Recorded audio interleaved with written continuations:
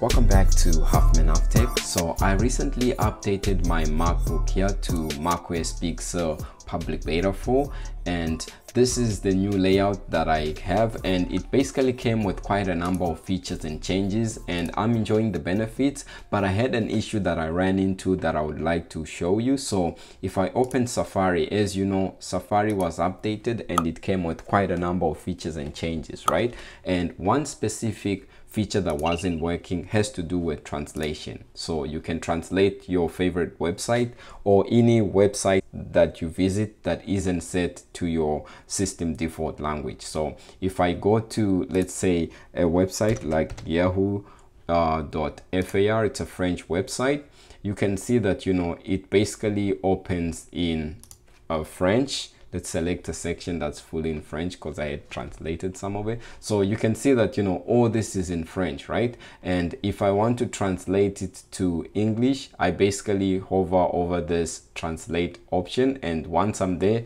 it writes here translation available. So you can see that if I click there, I can translate this website to English, right? So just give it a moment. As you can see, everything has refreshed to English. So if you aren't seeing this feature or this option here, I have a fix for you because I ran into the same issue and I managed to find a workaround. So just minimize Safari for now and then go to your system preferences, and then you see this section here that says language and region. So just select that and then go to where it says apps.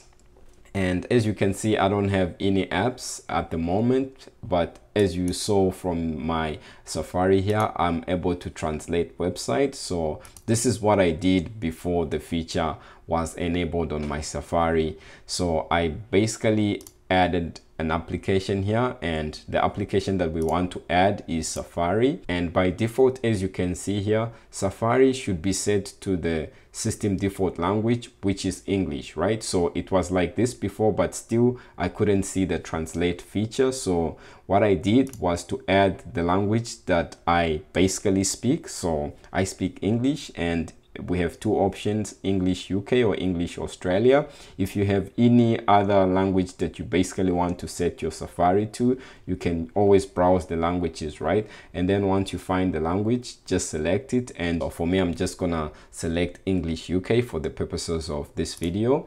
And then I'm gonna click add, right? So add the language, and then it's going to ask me if I want to relaunch Safari. And it's good that you relaunch Safari so that it makes the changes and implements, you know, the settings that you just changed. So just say relaunch now, and then basically the language has been added. You can close this page and Safari, you know, opens up. And if you were to go to any website that you basically couldn't translate, and if you are not seeing the translate option, let's say for example El Mundo, this is a news website, I guess, and you can see that, you know, it's in a different language from the set language that I did, right? So if I hover over here, I have the translate option, right? So I can translate it to English, and just give it a moment as this loads up here.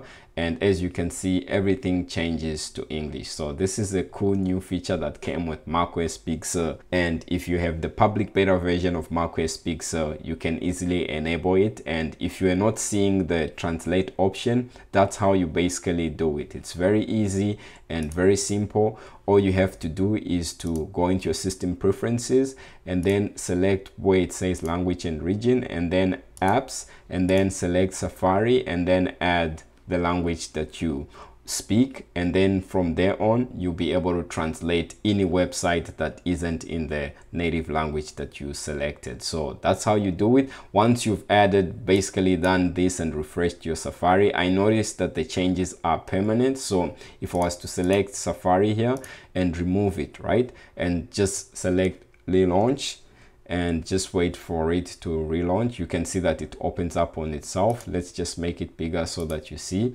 And if we go to the same site, let's say El Mundo, right? you can see that, you know, we still have the translate option, right? So if you were to go here, despite having removed the English from the settings, you know, you can see that we have the translate option here. So you just have to do it once. It's like some sort of refresh for Safari, and once you do that, basically you'll be able to have the translate option, and you can also restart your Mac and the translate option feature won't disappear. So that's how you basically add this new translate feature into Safari if you're not seeing it before.